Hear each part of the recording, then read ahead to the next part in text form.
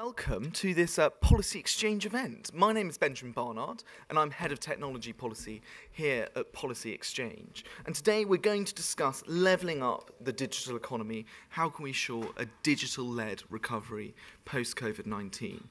The UK tech sector is, in my opinion, and that of many others, powering a new era of growth. And I think that this is one of the really exciting events that we have at Conservative Party Conference, where we can bring some of the voices of those who are leading the kind of digital transformation of our economy and our society and bring them right into the policy discussion. So without further ado, let me introduce our fantastic panel today. We're incredibly honoured to be joined by Philp MP, who is the recently minted Permanent Under-Secretary of State at the Department of Digital, Culture, Media and Sport. I believe that this is one of the first times he's addressed his new portfolio, and I can't actually think of a better place to do so than here at Policy Exchange. It's a great pleasure to have him here on the panel. We also have Katie O'Donovan, who's the Public Policy Manager of Google UK. She's responsible for Google's Brexit policy, young people's online behaviour, and prior to working at Google, she developed a range of experience working on everything from Tony Blair's policy unit right the way through to the research and innovation unit in Number 10. So it's fantastic to have her on the panel. And likewise, we're also joined by our senior fellow Chris Brannigan, who is a special advisor to both Theresa May and to Boris Johnson. And hopefully joining us from Zoom, who you should be able to see, is James Wise of Balderton Capital. Balderton is one of the UK's leading venture capital funds, and he's unfortunately not able to join us in person, but we're incredibly honoured to have him on the panel nonetheless. So without further ado, I thought I'd turn to Chris and say, you're incoming, you're looking at it with a fresh pair of eyes. How do you see the UK digital landscape? What can we do to better regulate tech, to encourage investment in the UK, and to tackle some of the sort of skills shortages that we're experiencing in what I think is the most productive area of the economy? Wonderful. Well, look, thank you very much indeed for that introduction, and thank you for joining us this afternoon. As you say, I am the newly minted Minister for Technology and Digital Economy, and when the Prime Minister asked me to do this just a couple of weeks ago, I was delighted. Well, I say he asked me to do this. You don't really get asked; you get told. So I was delighted to follow his instruction, and particularly because before being elected to Parliament about 6 years ago, I set up and ran a series of companies, the first of which was a technology-enabled business that we eventually set up from scratch, got 2 rounds of VC funding, floated on AIM, and it subsequently got taken over by a business called Booker and then by Tesco. So this whole journey from start-up to IPO to becoming part of a big company is a journey that I've been on personally, and it's a journey that I want to help as many of our fellow citizens make as possible as we embrace the possibilities presented by the digital economy. I feel that we are, as a nation, standing on the cusp of a second digital revolution, which is really the fourth in a series of revolutions that we've had economically. Thankfully, no actual revolutions. Jeremy Corbyn lost the election, so there are no real revolutions, but economic revolutions. We obviously had an agricultural revolution 2 or 3 centuries ago, followed by an industrial revolution in the 19th century, followed by the first digital revolution in the latter half of the last century when computing and then the internet took off. And I think we're now standing on the cusp of a second digital revolution that will be powered by quantum computing, by artificial intelligence and by the cloud, all of which are enormously exciting. When I was studying physics at Oxford 25 years ago, we were talking about quantum computing. I think it's now actually beginning to happen in a practical way. So I'm enormously excited by the possibilities these rapidly evolving technologies present. But I'm surprised and slightly sorry to say our Labour opponents do not always share our enthusiasm for the possibilities being presented. I was with a panellist, who I won't name, in a previous presentation, who said they had the misfortune to be at the Labour Party conference last week, a traumatising experience from which I imagine they're only just recovering. And they said that when they talked about these digital opportunities in the Labour Party conference, Labour MPs and delegates were talking them down and saying they thought that it could threaten jobs, that it could create digital inequality and all this kind of stuff. And they were effectively proposing a levelling down, the opposite to what we're proposing. And, you know, as with so many other areas of Labour's instinctive response, like education, for example, where they want to push everybody down to the lowest common denominator, they seem to want to do that in the digital sphere as well. And the first thing I wanted to say is that the socialist, the Labour approach or attitude towards these issues is completely wrong. First of all, in relation to jobs, there is going to be a transition in our economy where AI and other technologies effectively replace some jobs that were done previously by large numbers of people. But we have seen transitions like this in the past. 300 years ago, about 98% of the population worked in agriculture. Today, it's only 1%. We've successfully made this huge transition from an agricultural economy to an industrial economy, and now principally to a service-led economy. These transitions are a natural part of a country's economic development, and the same will apply as AI and other technologies get rolled out. But the second point, I think, is that this creates an enormous opportunity for our country. If there is one, if I can be permitted, since the Chancellor is not listening, to identify one area where our national economy has a weakness, just one, it's productivity. We've had slow to zero productivity growth for a number of years now, and our productivity is lower than some of our direct competitor economies. And one of the reasons for that, as the Prime Minister has said recently, is because we've had very abundant supplies of low-cost labour for the last 25 years, and that has meant UK businesses have underinvested in technology, in growing productivity, in reskilling staff and so on. And I think the change in government policy to say that we now want to end an era of mass low-skill immigration and to move to a high-skill immigration but lower numbers stance creates an opportunity for businesses to make those investments they perhaps should have made in the past, but to do so using these new technologies that will increase productivity. So I see a massive opportunity presented by tech. And the good news, I think, is that the UK is already a global leader in these areas, particularly in artificial intelligence. So I'm delighted to be able to tell you that a new tech business is founded in the UK every 30 seconds, which I think is pretty impressive. 3 million jobs in tech. It is growing at double the rate of employment generally. And in the first half of this year alone, UK tech businesses raised £13.5 billion in venture capital funding. That is twice, the leading figure in Europe by far. It's twice the level of the second European country, which was Germany. I've got no idea, by the way, where France features or indeed what their technology strategy is. I understand it involves trying to sell some obsolete submarine technology, which they have discovered they suddenly have on their hands. And as far as unicorns are concerned, in the first half of this year, we had 20 unicorns, which were gestated and given birth to, if you can give birth to a unicorn, in the UK. And we now have 105 unicorns, billion-dollar companies in this country. That is more than Germany, France, and Israel combined. And we are, as I say, leading Europe and I think leading the world in AI. And just to illustrate that point, I want to just mention a couple of companies in the UK who are doing unbelievable things in AI, because you can talk about it in general terms, but the specifics are extraordinary. So Darktrace, for example, has AI-based cybersecurity systems which respond in real time and learn as cybersecurity threats attack companies and corporations' IT systems, and they respond without human intervention and they adapt in real time to threats as they evolve. Accenture is a drug discovery AI platform. They are using AI discovering new drugs. The first drug they developed went into phase 1 clinical trials earlier this year, and it only took 12 months to develop. It normally takes years and years to get a new drug to phase 1 clinical trials. They did it in just 1 year. And OBS Medical is applied AI to patients in hospital, and it can predict, they call it instability. I think what they mean is a euphemism. I think it means patients who are about to get really seriously ill. It monitors their vital signals and it predicts in advance when they're going to have a critical incident. And of course, DeepMind. I've got to mention DeepMind since Google is on the panel. DeepMind, a leading AI company here, who have, besides solving or winning AlphaGo, which I suppose is not a particularly real-world useful application, but they have, I think, mapped every single they plan to map every single one of the 100 million known proteins, which is using AI, which is a genuinely useful application, and that's now been bought out by Google. So those are just a few examples of leading edge or even bleeding edge AI being used in the UK as we speak as part of our world-leading ecosystem. But I think there's some critical things that we as government need to do to make sure that continues, right? We can't rest on our laurels. We can't say, well, we're leading Europe. That's good enough. It's not good enough. We need to do more, and we need to beat China and America as well. And as I think about what makes a successful ecosystem, there are three things that come to mind. Money, people, and ideas. Right, the ideas to innovate, the people to execute, and the money to finance it.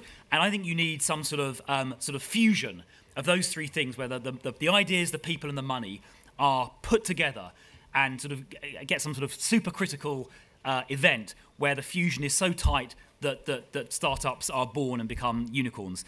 And in each of those areas, we are doing well, but can do better. So with people, for example, we're overhauling our visa system so that the best people from around the world can come here basically straight away, right? No sort of obstacles, no problems. You've got the global talent visa. We've got the high potential person visa, I think starting in March next year. Fast growth companies can basically bring in critical staff from anywhere in the world without any sort of problem. We also need to train up people domestically, and that whether that's the 1,000 PhDs in artificial intelligence we're funding with £100 million, whether it's the conversion courses for AI that the Chancellor announced a day or two ago.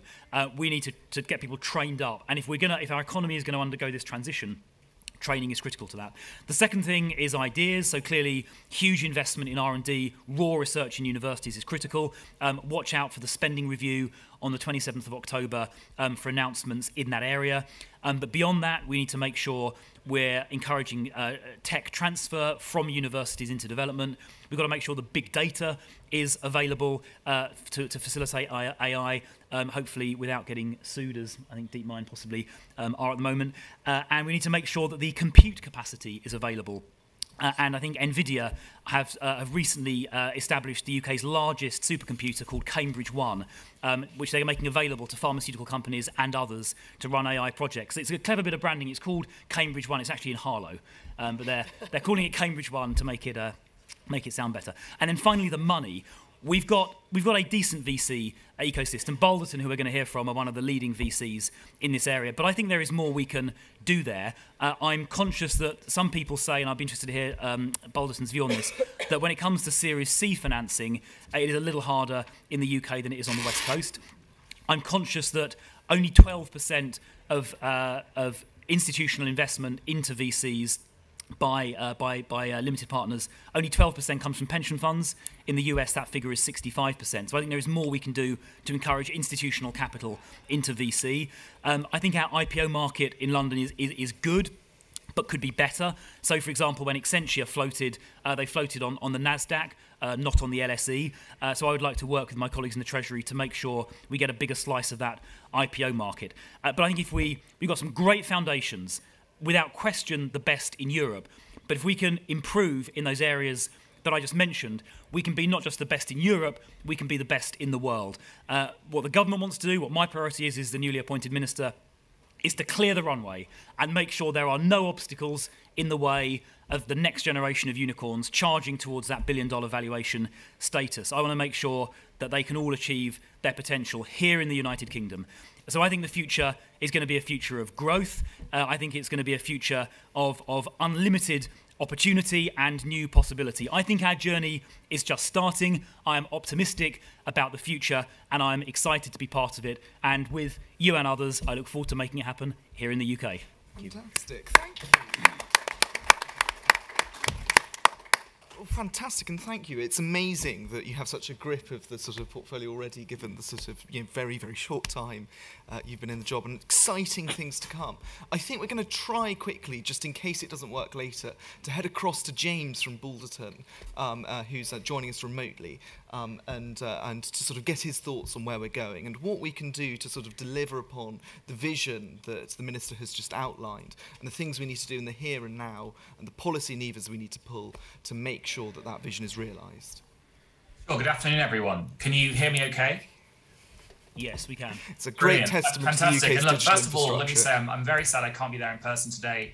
Of course, to be with you all and also to be in my hometown in Manchester, which I miss dearly. Even the drizzle of Manchester is better than the rain they have down south. So I'm very sorry. My wife is 38 weeks pregnant. So if I have to disappear briefly, it is for that reason alone. And hopefully you won't mind me saying when my wife goes into labour that that's going to be a good thing for this panel to cheer rather than how else it might be interpreted.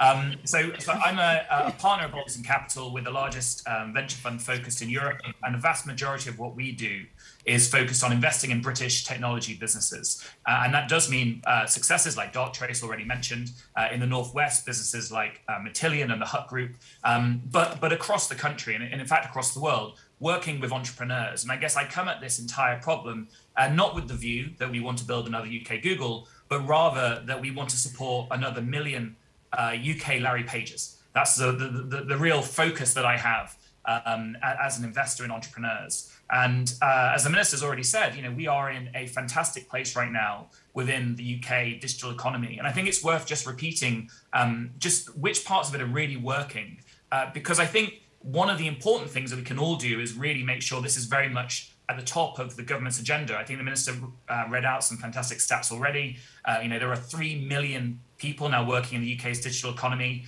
UK businesses spend £150 billion a year on software. So we're an important buying market, not just a producing market.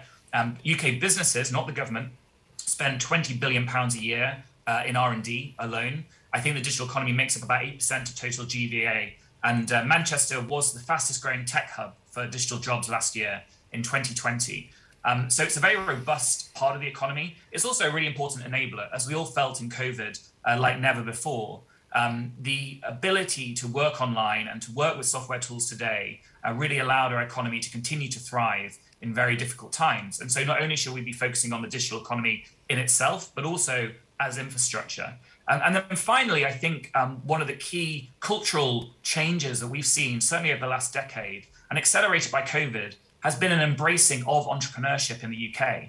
If you take entrepreneurs to be people working for their own businesses or working as freelancers or working even in the gig economy, they now make up about 15% of the total UK workforce. That's double where it was a couple of decades ago. And if anything, we think this trend is going to accelerate. We're going to see more and more people in the economy working as entrepreneurs, whether that's in startups or creative roles or freelance roles. And as a result, this new area of work, this new way of working, I think needs to be addressed with government policy. I think it's fantastic we're focusing on changes like AI and life sciences. But actually what that means for most people day to day is how does that affect their new and growing businesses and the new roles available to them if they do take the entrepreneurship path. So there's a lot to be excited about. I wanted to highlight just some of the areas mentioned already and add a few as well from our perspective here as investors in hundreds of businesses across the UK.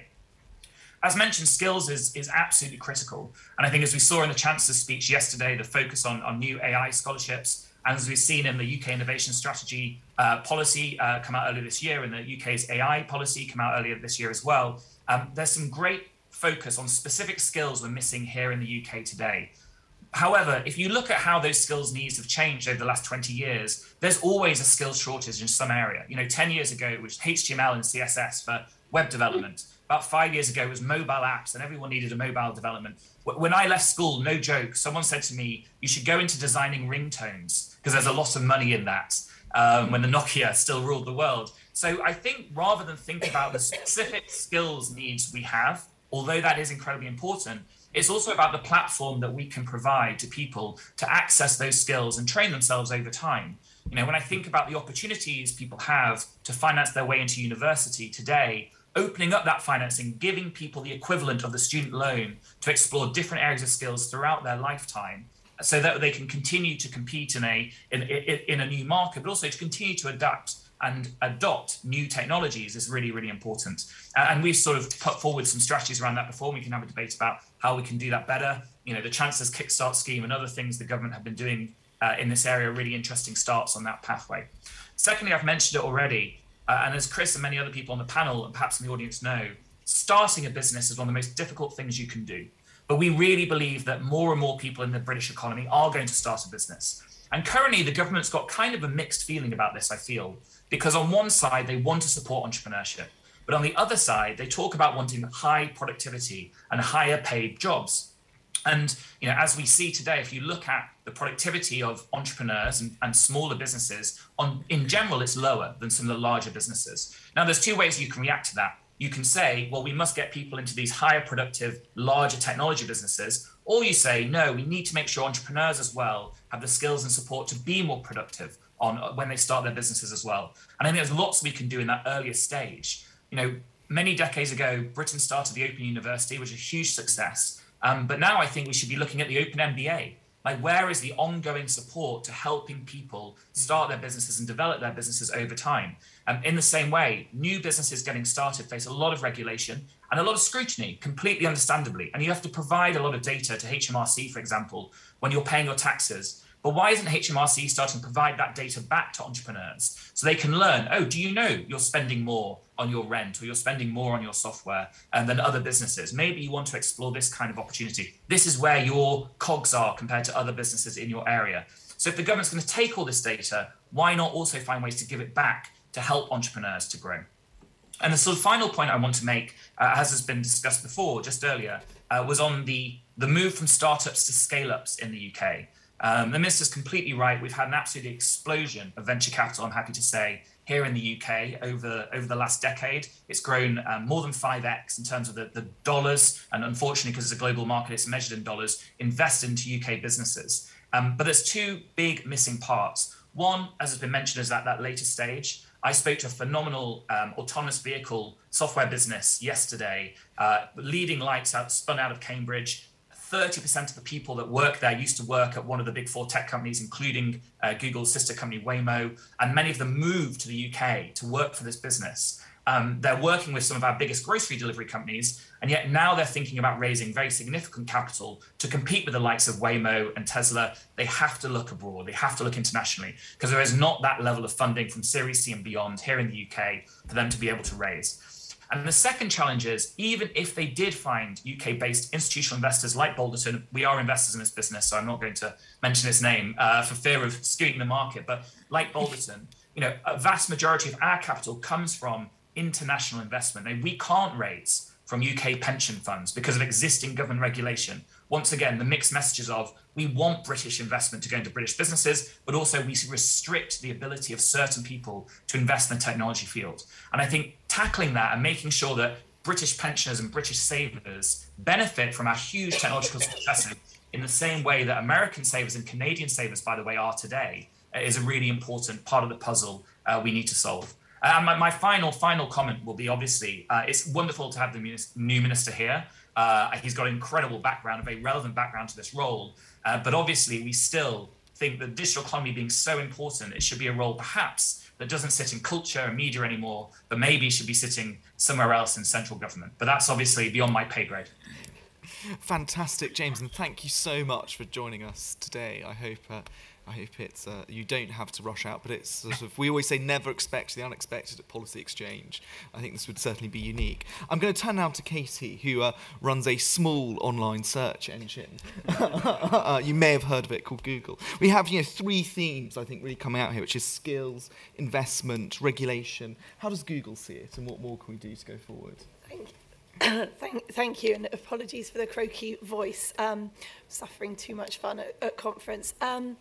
I think actually it's been great to hear the Minister's view and James's view, and I think says really squarely the potential that the UK has at the moment, and that's something that Google over the past 15 years here, but over the last 5 years or so is really interested in doing. And I think the framing of this panel is, how do we use digital to drive the recovery? And then, is that going to be a levelling up recovery? And I think it's unavoidable that digital won't drive the recovery. And we saw that with all the businesses that are local to us during the pandemic, that actually when they pivot to digital, they did more. And, I live in a London suburb in the southeast of London, sort of halfway between Croydon and central London. And I could see some of my groceries, immediately starting taking orders and deliveries through WhatsApp and actually growing their businesses fantastically through the pandemic. And others, there's a garden centre who sort of said, please email us if you want something, and they fell over in a day or so because they just couldn't switch to online. And I think what we want to do at Google is make sure that actually all businesses are able to thrive online. And that for us is non-negotiable. Our mission is to make the world's information universally accessible. And so we want all businesses to be able to grow. And we know that when you're online, you grow twice as fast. So I totally agree with the Minister's framing of this, that the UK has a massive opportunity to get this right, and to get this right for a generation. And we really want to play our part in that. So over the last 5 or 6 years, we realised that this opportunity that was being realised on digital growth for businesses wasn't being equally recognised. We saw a lot of growth in London and the South East, a lot of growth in technical startups, but actually small businesses more generally were kind of often feeling that digital wasn't for them. So we started something called the Digital Garage, which has visited, we actually launched the first in Leeds, I think the second was in Manchester, spends between 3 and 6 months in cities and bus tours and been everywhere and reached about 700,000 people to provide training to small businesses who want to harness digital to do more. We looked at the economic impact, not just of that work, but actually of businesses using Google, not just to find local customers, but actually to export around the world, to connect with buyers exactly when they needed them. Last year, that was about £55 billion worth across the economy, with the size of Bristol's GDP being added by small businesses who were using digital for the first time in the pandemic. So the potential is really there to be harnessed. And then the third thing we're doing is looking at that skills investment of how you meet the skills needs of today. We haven't looked at ringtone development. Maybe that's something that the moment has passed. But we've developed something called the Google Career Certificate, and very conscious that you don't need to sign up to a 3-year expensive degree, but actually you can do the training where you are and when you are. And we're delighted to partner with the Department for Work and Pensions to deliver that. And that gives people access to immediate training in user interface design or in project management or in IT help desk skills, so that really you can harness people looking to change jobs. So I think the government has a lot of policies and areas of strength to build from. I think the plan for digital regulation, which DCMS put out before the summer, which is quite wonky but very important in terms of framing when it's right to use legislation and actually where you can get co-regulation or self-regulation or industry standards actually to provide the environment that the businesses need to succeed without slowing down growth. AI strategy, I think, has lots of important potential too. And we've seen the Treasury with Help to Grow actually harness the ability for small businesses to use technology to increase productivity. But there's much more I think the government needs to be done, and I think recognising that this is an area for positive intervention is what will change this from some businesses succeeding to actually meeting that levelling up agenda. So I think making sure that the regulatory freedom the UK now has is properly exploited and thought through, rather than doing things because there's a kind of inevitable something needs to be done mentality. I think providing the opportunity for training where people need it and at a cost they can afford, and thinking about how small businesses, both those that don't want to scale up, and that is a conscious mindset of many, those that do can use technology to improve productivity. So I think there's much to play for over the next few years in the UK, and it's exciting to be part of it. Oh, brilliant. Well, thank you so much, Casey. That was fantastic. I'm going to turn now to Chris. For those of you who don't know, when he worked in Downing Street, Chris set up the Integrated Review of Foreign Policy, Security and Defence, and has been a sort of incredible addition to the Policy Exchange team. Chris, we've heard quite a lot about how to improve investment and skills, but I think another crucial element to all of this is national resilience. Now that so much of GDP is online, how can we ensure that UK businesses and citizens are able to manage and mitigate the sort of threats emerging from cyberspace? And furthermore, we're Policy Exchange, we like to think internationally. What can we do to work with our international partners and allies to sort of further the interests of the digital economy? Benjamin, thank you for that question. I think it is apparent to all of us that as we're looking at the rate of change and we're looking at the increase in value, we're looking at the way that we want to make this a safe place for value to increase at all levels of business, that carries degrees of risk, that carries in the way that we're attempting to put into place new economic development, new economic areas, new ways of generating that wealth, that becomes very attractive, not only to those who would see the UK's role in the world, the UK's GDP, how much of that now goes online, to challenge that, to thwart our own economic development, as well as the risk that sits in there from frankly, criminal gangs and other people who want to exploit an area that's expanding so fast that regulation and security can't necessarily sit around it and protect it. Given the amount of digital prosperity we rely upon, the ability to secure technology, the ability to secure data, the ability to ensure that the network which bears all of that wealth creating and wealth generating opportunity is a government responsibility or a national responsibility to look after. It's quite a significant one, and occasionally sort of feels not that it's undone, but it doesn't appear to be quite as apparent as it ought to be. I'm occasionally cast my mind back to how Britain historically succeeded through its merchant shipping and how it traded around the world and how it got into a position whereby the situation we found ourselves in relied upon how that trade worked and how we were able to export. We allowed that merchant navy to operate with the protection of the Royal Navy. We would never have sent out a red ensign to sea without a white ensign following on behind it. And somehow I think in the way that we're expanding at this rate, in the amount of extraordinary value that we're creating at the same time, it's never wholly apparent how we're going to protect that as a national responsibility. We all know that those sort of broad figures, broad percentages of attacks that are brought through on a sort of cyber threat. So, about 40% of businesses, about 25% of charities in the last 12 months have all been subject to some form of cyber attack upon them as an institution. And in both of those cases, about 20% of them suffer some form of loss. Lose something, whether it's in terms of reputation, whether it's in terms of data, whether it's in terms of value, whether it's in terms of ransomware, whatever it is that's paid out toward them. And that is clearly something that we bear responsibility and have to think about how we're going to run that and challenge toward it.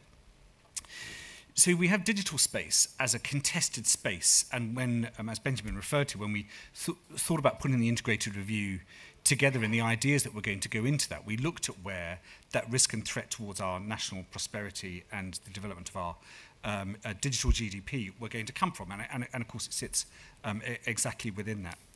So not only do we face the challenges from weapons-grade cyber that is used by states who are opposed to us and opposed to us succeeding, and I won't overhype that sort of degree of threat, but we would all be aware that it is a reality. It's where it has that effect upon everyday life. So the transfer between what we work with in our digital GDP and our digital economy and that which goes on in reality, your critical national infrastructure is attacked, and therefore you have no transport network, you have no power network, you can't get your garden centre or your online groceries to work because that is also being undermined, and it saps the confidence in the way that we want to be able to go and do this. I'm pleased that there are policy levers in place for this to be effective. So DCMS have a cyber review, business resilience, cyber security review coming up in the next sort of 3 months or so, and that's one of those things that we it would aim to lean into and welcome, because that is a way of developing confidence in those smaller businesses, in that sort of growth that we want to see cascading, and how everyone thinks that if I'm going to work in that arena and I'm going to invest wealth in that arena and I'm going to invest my future in that arena, it is going to be safe and secure with a degree of resilience that is guaranteed in place for us to work on. We have been here before, like most policy, and we've both, of course, worked in policy at number 10. We've seen where the idea starts, and then it starts to progress a little bit further forward. But without a standard bearer to take it, it's quite hard to see it land and be effective. The previous, in 2016, the government had a 5-year national cybersecurity strategy, which came with a very neat, just short of £2 billion worth of funding to support it, including just over a billion, I think 1.3 billion pounds worth for the National Cybersecurity Programme, quite a lot of which is developed and concentrated here in Manchester as a real hub of expertise. But it didn't quite come with all those policy threads that policy geeks like me and a number of us at Policy Exchange get excited about, how it's sewn together and stitched together and turned into something that's very effective. And money was drifted into different ways, and it went off into different areas, and it never quite got on to that point. I think we're now at a tipping point, post-COVID, post the point at which we have left the European Union, post the point at which we are looking to develop some of that newfound lack of regulation and opportunities to set our own paths out forward to us, to ensure that, where that funding exists, where it's stitched together, where, for those of us who think that a beautiful policy plan is a thing of beauty, that's much more effective as it works. And I think that the reason for that domestically to be together and coherent and cohesive is important because it means that we place ourselves in a prominent position to set some international standards, as we do in so many other things globally. So whether that's about insurance markets or shipping standards or any of those other areas that we rely upon in what feels like another side of the economy. Here in the digital economy, we've got exactly the same opportunity, and I think that's quite an important way for us to lead forward. We would all be familiar, I think, probably in this room more than most, about the scale on which we're thinking of how much is at value and at risk here.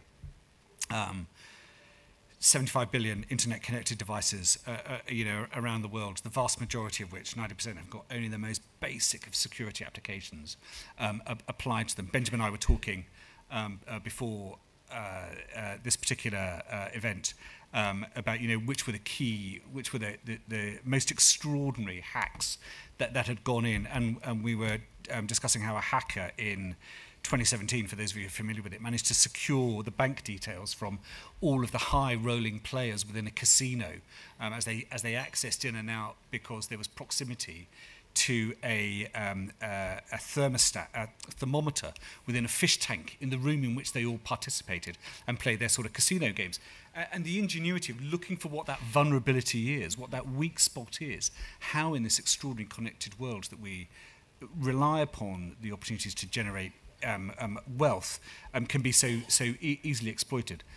Now I know that at DCMS, and certainly from the National Cybersecurity Centre, there is an ongoing piece of work about how we reduce that vulnerability as it exists. But just to move on briefly, Benjamin, because I'm conscious of time, onto the second element of that, which I think was also an important part of the posture that the government is leading on, the way that the integrated review, when it thinks about security, also leads and thoughts about this, refers back to my point about being able to set international standards to make not only us resilient and a very safe place in which to work, but to be able to share some of that resilience with nations that we wish to be in international alliance and collaboration with.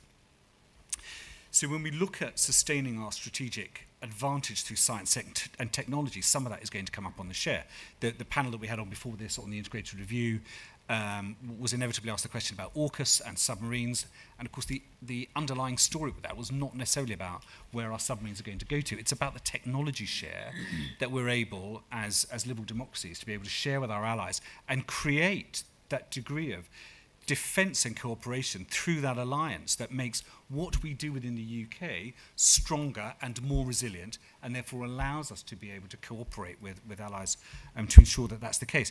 It does tie into, especially as we look into the Indo-Pacific, as we look toward export, as we look toward that intellectual property, as we look toward our soft power, there's a very strong advantage that we have here that we should be capitalising on. G7 earlier this year picked up some obvious alliances that were set out, but quite ambitious programmes on how that science and technology was to be shared. And I think in some of the developing areas for new markets to expand, I certainly think between the UK and India, that's a very plausible area that we should be concentrating on, and I hope that the United Kingdom continues to keep that lead forward. Brilliant. Thank you so much, Chris. That's fantastic. Thank you. So what I really love about this panel is that we've been able to get some of the sort of most creative people into Manchester from the digital economy, which isn't always the case as you've been to Conservative Conference, that you have the sort of innovators and the sort of people right at the cutting edge of modern day. But I thought we'd now turn to questions from the audience. We only have 2 rules for questions here at Policy Exchange. You can ask whatever you want, but you must state your name and organisation. And secondly, it's an opportunity to ask a question, not to tell a story or to provide a great treatise on everything you think is wrong with government and the digital economy. So with that in mind, I thought we might take a couple of questions from the audience, if anybody would like to ask one. So we've got a lady in the front here, a gentleman there, and a gentleman just behind him, I think we'll start with. Thank you very much. That was really interesting.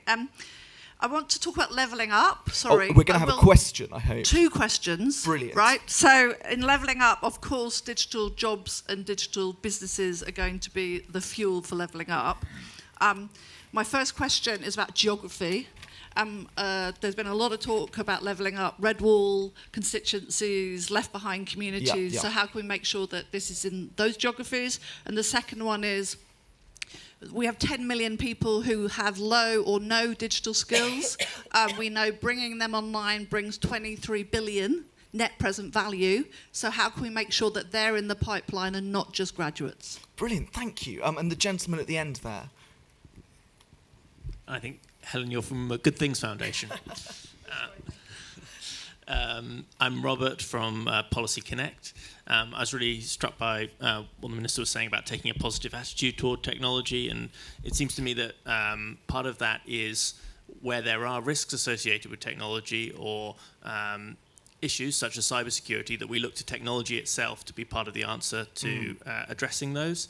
And I'd be interested to hear what people think about how we can use technology to address those potential kind of inequalities, such as using accessible design, so that disabled people can get the most out of technology. Brilliant, thank you. And the gentleman just behind you. Thanks, Nick Taylor from Revolut. It was good to hear the Minister talk about IPOs and what the government's going to do there. A question on how you're going to work with Treasury to keep the momentum up. There was the Lord Hill review, but that was almost a year ago, and we've got to see that implemented. And then also, how are we going to tackle some of the sort of societal things where investors in the UK just aren't as comfortable investing in high growth technology companies? And sorry for disclosure, Balderton's one of our key investors in our Series A round, so thank you, James and team. Fantastic, thank you. Well, I'm going to turn to the Minister. We've got 3 fantastic questions there, covering technology being part of the answer, how we get the unskilled online and the massive GDP stuff that comes from it, Series C investment and how to make it better. But also I thought you might like to take the opportunity to come back on some of the things we've heard from the panel. Well, let me try and really quickly answer those 3 questions, and I'm sure the panel have views as well. So look, first of all, on levelling up, there is a conscious effort by the government to try and make sure that areas outside London and the South East are driven forward in this area as well. I was in Leeds just a few days ago, the Leeds Digital Festival, talking about some of our work there, launching a local digital skills partnership in East Yorkshire and the Humber, the 8th such partnership designed to do exactly what you were describing. The British Business Bank is also investing £500 million via the Northern Powerhouse Investment Fund, specifically in the north, as the name implies. And to your point about lifetime skills, I mean, you're right, it's not just about the 1,000 PhDs in artificial intelligence at the sort of top end. It's about everybody. And there's, for example, this year alone, another £95 million been made available for lifetime skills. So people who are not currently working in the digital economy might have issues of the kind you described, and it's to get them retrained. So it's across the entire spectrum that we need to invest in digital skills. There was a question, I think, from the Revolut gentleman. I think you were asking firstly about IPOs and following up the Lord Hill report. So I think it's an excellent question. I intend to meet with my colleague, the City Minister, to ask about that. And I'm just going to ask Ed from my office to take a note for me to go and meet with the City Minister to ask how we're getting on with the Lord Hill follow-up. So we'll take that as an action arising from this meeting, instant action. And on your point about the apparent reluctance of UK institutions, particularly pension funds, to allocate large amounts of capital into VC. I mean, that's an issue that is very much at the forefront of my mind. If we got even like a 3% allocation from UK pensions into VC, that would have a transformative effect on the amount of capital available. I know DWP did some work earlier this year on the 0.75% fee cap, so I'm going to just sort of discuss that with colleagues. But I think there's also a point about exhortation, just talking to pension funds, UK pension funds, about the return opportunities that they are potentially missing. The Chancellor and the Prime Minister wrote to a bunch of UK pension funds, I think in August, making that point. And I want to sort of follow up myself, now I'm in post, exhorting UK institutions to embrace this opportunity, because it will obviously, by generating higher returns, benefit their schemes, as well as helping to give the UK tech sector and the VC sector a shot in the arm. And there was, I think, a point at the front here about how we can embrace technology to fight off cyber attacks. And I think, which I agree with, and I think Darktrace is a brilliant example of a UK AI company that I mentioned earlier, whose technology does exactly that. So I hope that responds to each of the three questions. Thank you. I thought I'll now head back just quickly to Katie to see what you wanted to sort of say on that topic. Yeah, and I won't answer Nick's question because I think I won't do a better job than you got from the Minister. I think just on the geography point, when we started the Digital Garage, and actually I hope I'm not sacked for admitting this, one of the names we considered was Level Up, because we very consciously wanted to get out of London, where we spent a long time investing with the startup community, and take digital skills to people where they needed them. So we've been to Sheffield, we've been to Liverpool, we've been to Manchester, we've been to Sunderland, all the places that you wouldn't necessarily expect Google to prioritise. And I think we just need to keep doing more of that, to be honest, and it's fantastic the government sees that as a priority too. In terms of how do we get people to access technology and make the most of it to meet these challenges, again, I think that's bringing skills to people where they need it. We talked about the Open University 30, 40 years ago, and digital just provides that seamless opportunity for people. And I was in the Arsenal Stadium, of all places, recently meeting with people that had done the Google Career Certificate. There was a guy there who was 25, really young family, hadn't been able to afford to go to university, had actually previously been last time in the Arsenal Stadium cleaning the toilets there, and had done, through his DWP work coach, one of our Google Career Certificates, and was now applying for jobs in the technology industry. Now, those things cost money, absolutely true, but they don't cost as much as a degree, and the opportunity for people to do them after hours, informally from home around existing employment, is so important. And I think that that's something we should really embrace, both as the corporate sector and actually other employers and the government. There's massive potential there. Fantastic. Well, just before coming back to Chris, we're going to try online to go back with James, sort of get his view on all of this. I mean, we've heard some words from the Minister about, giving VCs a shot in the arm and all the rest of it. But there's an underlying kind of regulatory change that needs to happen as well, isn't there? Yeah, certainly. So the investment Big Bang, which we were very supportive of, in the letter that the Chancellor and the Prime Minister wrote to the pension industry, was fantastic in August. But, change is slow.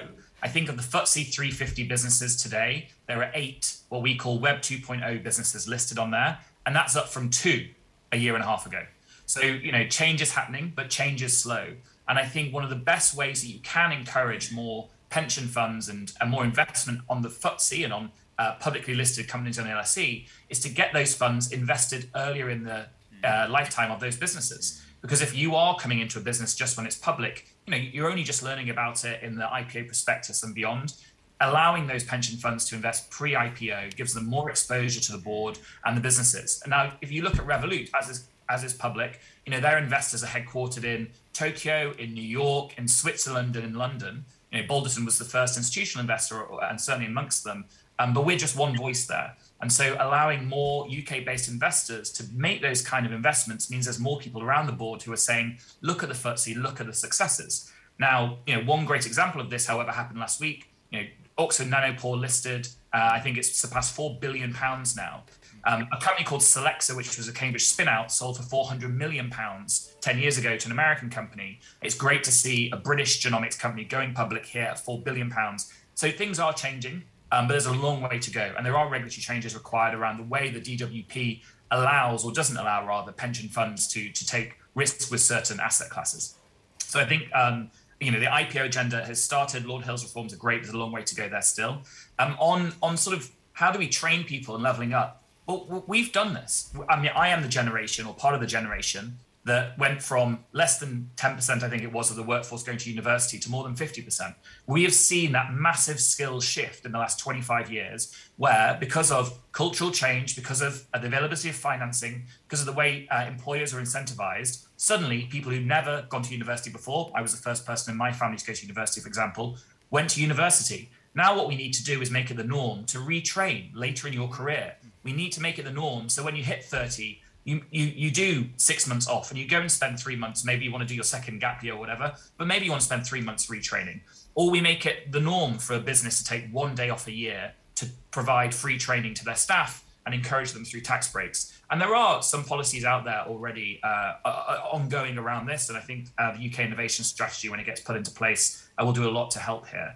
And then finally, on levelling up, technology should be the biggest enabler of this. Remote work has completely changed the way COVID works. I think there's a huge opportunity. GitLab, which is a business which will go public on the NASDAQ this week at $9 billion, will be the first ever completely remote software company to do that. They have many employees across the UK. Very few of them, if any, are in London. They're spread out across the country, right? It's amazing that can happen now, but we need to support the technology industry to do that.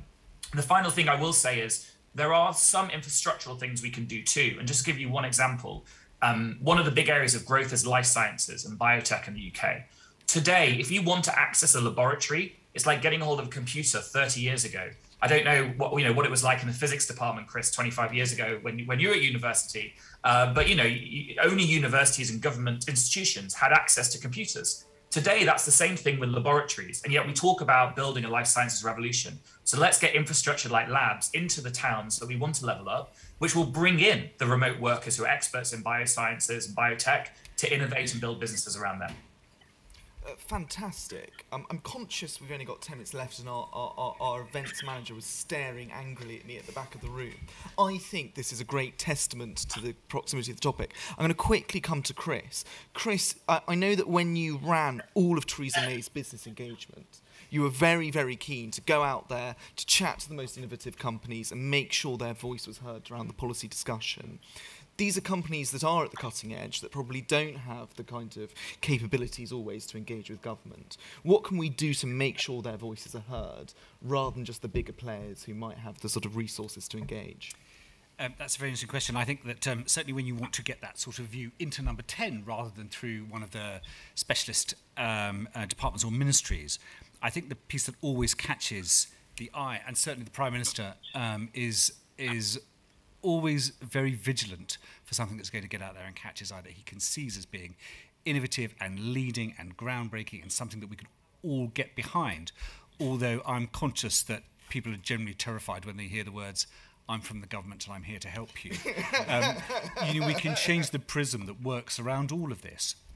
My experience of it is that I was thinking of a particular business when we were describing levelling up a moment or so ago, who relocated from Shetland to Manchester because this was the best place to be able to run the business from, in terms of the way he wanted to generate a real expansion of what he was able to do economically. We sometimes have to shift our prism. The policies and attraction fixates on what do we take from London and the southeast, or from around Cambridge, or from around wherever there are these little economic clusters, and put them somewhere else. We should remind ourselves that it can occur all over the place, and if it happens to occur in the Shetland Islands and sees Manchester as south, quite some way south actually, rather than continuing to see it as being up north, as others would have it, we just need to shift the way that works. And I think that when you're demonstrating your value, when you're demonstrating what you can do, some combination between what you're doing economically, but really importantly, what you're able to do in enabling people. And I'd really echo James's second point that he's previously made about how this enables people to retrain, refocus, give themselves a second opportunity at a different point within their career structures to offer all of those. If you're able to demonstrate not only your economic worth, but your societal worth and value as well, you're always going to catch the eye and the attention, and therefore I would hope, certainly the impetus of government getting and being behind you. And again, although it's purely coincidental, but Oxford Nanopore and Darktrace, I've certainly seen where they have been so prominent 4 years ago, 5 years ago, that the Prime Minister made a particular point about taking them on the trade trip to India, because they were an extraordinary example of what the UK could do and develop. And here we are 4 years later, they're both worth billions and billions of pounds as that Philp has gone further. So it's a combination between both, Benjamin. It's that, obviously the economic piece, about the societal impact that you can make and the change you can have and the impact you can have on people's lives is a really important and fundamental part of how you catch the selector's eye. Brilliant, fantastic. Right, we're going to go back to questions from the audience. We have one at the back there from Annabelle Dixon in the blue dress. Hi, Annabelle Dixon from Politico. I had a question about regulation for the Minister. Do you think the draft online safety bill is where it should be? And can you see it changing much before the spring? And in which areas? And secondly, do you think Paul Dacre would make a good chairman of Ofcom? Fantastic. I think we also had another hand somewhere over here. Yes, sir. So clearly a lot of these tech companies start off as SEIS schemes, EIS schemes, which are inheritance tax-free, but VCTs aren't. So if you want to surely grow your VC funds and particularly for Series C financing, instead of incentivizing people to buy acres of rural land, incentivize them to put their money in VCT funds, which currently aren't inheritance tax-free. The dividends are, but not the funds themselves. Fantastic, thank you. And I'm also going to ruthlessly abuse my position as chair to ask the Minister some questions, if that's okay. I mean, we're in a situation where we have endless reams of strategies produced by DCMS. We have a digital strategy in 2017. We've got another one coming out that's 18 months late. We have a national data strategy with a national data implementation strategy. I mean, is it the case that actually we're just quite good at talking the talk? We don't always walk the walk. I mean, it's the case whereby it doesn't look like the online harms or the online safety bill now is going to come into law till 2024. We're also in a situation whereby we've downgraded all of our digital connectivity ideas. So it's great to say level up, but actually nobody's going to have full fibre broadband by 2025, which was the original target. I don't know, I just thought I'd sort of throw that out there and sort of see how you reacted. But obviously I have ruthlessly abused my position as chair to do so. So I'll hand over to you, Chris, and sort of see what you do with that. You've all saved the tough questions for the very end. I'm not going to comment on individuals and their potential positions, obviously. On your question about the online harms bill, and obviously having arrived in the department just a couple of weeks ago, I am looking at whether there are areas where we can go further to make sure that people, particularly children, but adults as well, are properly protected from the harms which they may suffer. And there are, I think, one or two areas where we might want to consider going further, but that is something I'm looking at as we speak.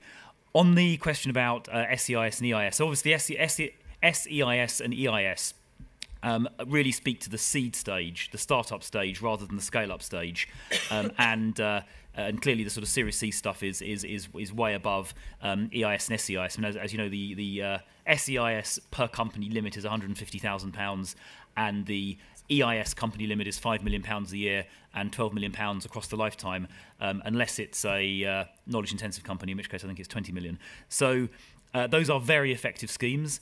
The Treasury obviously lead on the policy for those, and no doubt they will keep them under very careful review. But I can't speak to the Treasury's plans in those areas, other than to say that I've had personal experience of the success of both of those schemes when I've founded businesses in the past, which then went on to grow quite a great deal.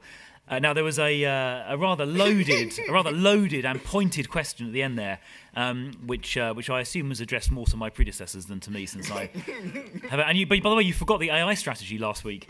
To add to that was quite good. That was quite okay. Well, that was the one I launched, so I'm taking credit for that. Look, I mean, clearly, we need to translate strategic intent into action.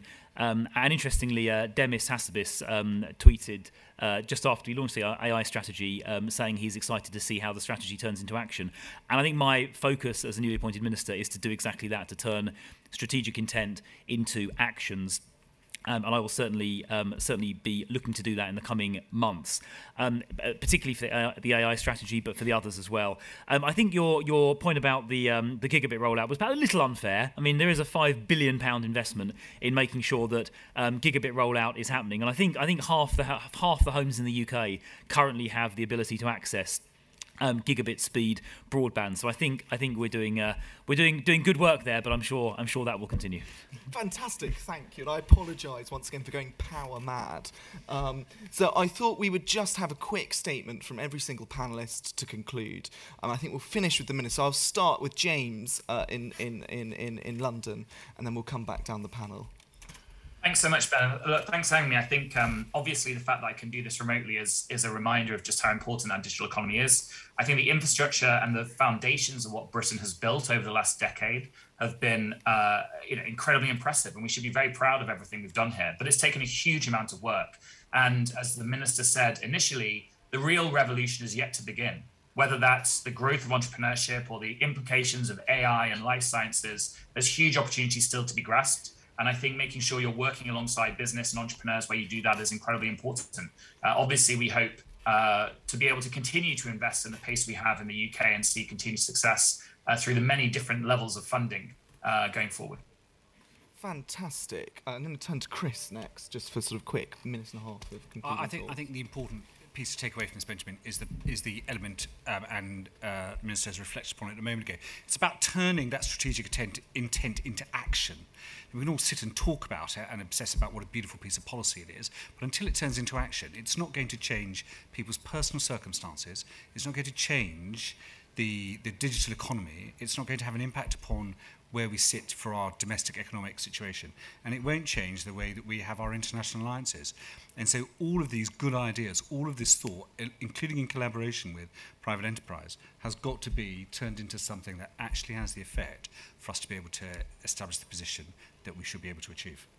Amen. I completely agree. Right, over to Katie. Yes, very boringly, I'm going to completely agree with that too, actually. And I think, the UK is in, brilliant position to make the most of the international alliances, the technology sector that we know is thriving here. And to, when I talk to my international colleagues from different countries and from the US, there's a great appetite for the UK to do more and to do it better and to really set that agenda globally. And so I think that opportunity is there for us to seize together, and we should do that. Brilliant, fantastic. And finally to the Minister, who I've been rather mean to. That's, having run in 4 or 5 general elections, I've experienced a lot worse. Believe you me, particularly in 2010 when I ran as a Conservative in Kilburn. So I'm used to it. So first of all, thank you to Policy Exchange for hosting this event. It's been, I think, really interesting and an extremely important topic. I think what we've pretty clearly established is that to create the conditions for success, there are a whole number of pieces of the jigsaw that need to be in place, all of which individually are necessary but not sufficient. We need to make sure all of those components are in place in the UK, and we need to work together, whether it's the venture capital community represented by James, whether it's leading tech businesses like Google, and whether it's the government on issues like regulation and cybersecurity and infrastructure. We've all got to work together to make sure the UK infrastructure and ecosystem is the best in the world for tech. I think we've got a fantastic starting position, but we need to work relentlessly and restlessly to make sure that we build on the phenomenal start that we've got. And if we do that, I have complete confidence and complete conviction that the UK will be the leading place to do business and to launch new tech businesses for decades and decades ahead. Fantastic. Well, thank you. It's been fantastic to hold this event today, and it's also been fantastic to have a sort of first outing of a new minister and see such passion going into a new ministerial portfolio. One of the things I often hear about Policy Exchange is that we need to be having more of these conversations. These conversations are always taking place at Policy Exchange. We have a fantastic programme for the rest of conference, which if you haven't yet filled up your diaries, I suggest you do so. But in the meantime, I hope you'll join me in applause what's been a fantastic panel, and to thank everybody for everything they've done.